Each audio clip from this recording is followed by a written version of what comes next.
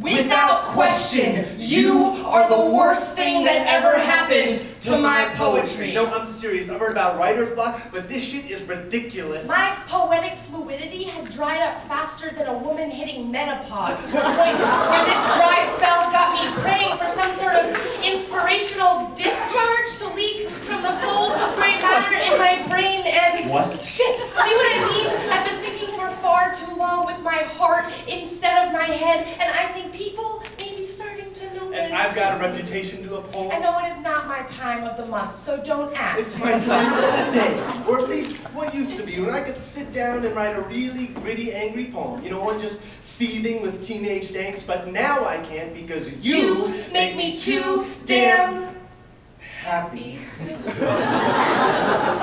Or should I say sappy? Because I used to watch Face the Nation for international news, and then The Daily Show for international hope. Turned out great right? With wit and sarcasm, but now I can't because you have me watching the stars. I know I don't mean Brad and Angeline, I mean those stars. You got me watching them, thinking about it. Got me watching the same as I am.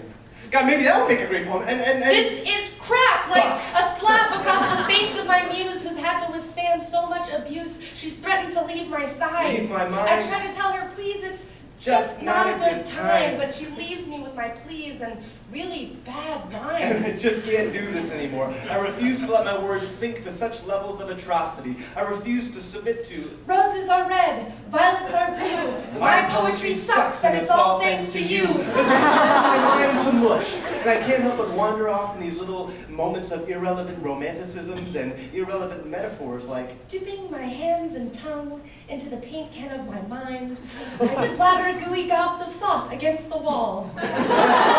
As the rest of the world tries to make sense of my lovesick babble, they come with black Sharpies to connect the dots. Forming man-made constellations for my nonsensical thoughts.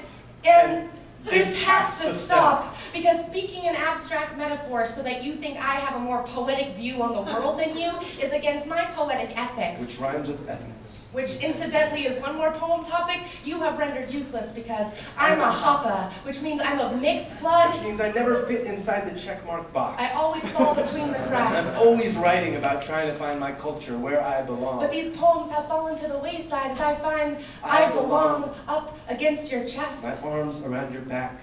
Eyes closed. I sit down to write a poem, and the only thing in my head is you. And I don't understand how you can be the worst thing that ever happened to my poetry. If you're the best that ever happened to me.